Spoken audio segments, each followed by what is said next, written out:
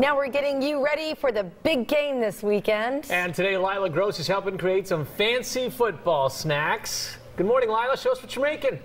Good morning to you both. Well, we hit the end of our game here. We're making some awesome desserts because you can't have a game day without dessert, right? Oh, of course. You always have to have dessert. And this one is so easy. Even kids can make this.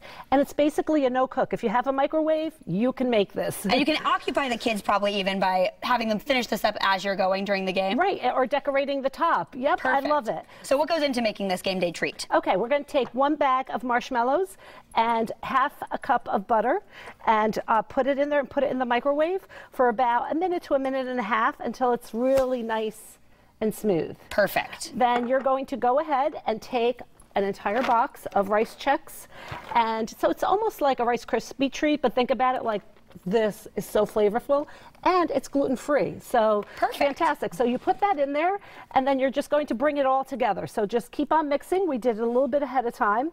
Then you're going to melt some chocolate chips for the topping. So as you can see. And then I decorate it? Yes, you layer it, and then you decorate it. So bottom, chocolate, and then the decorations. Let's see.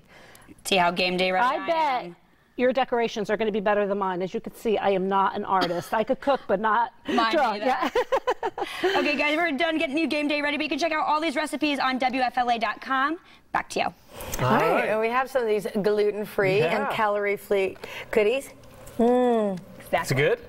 Yeah. You just got to remember laces out.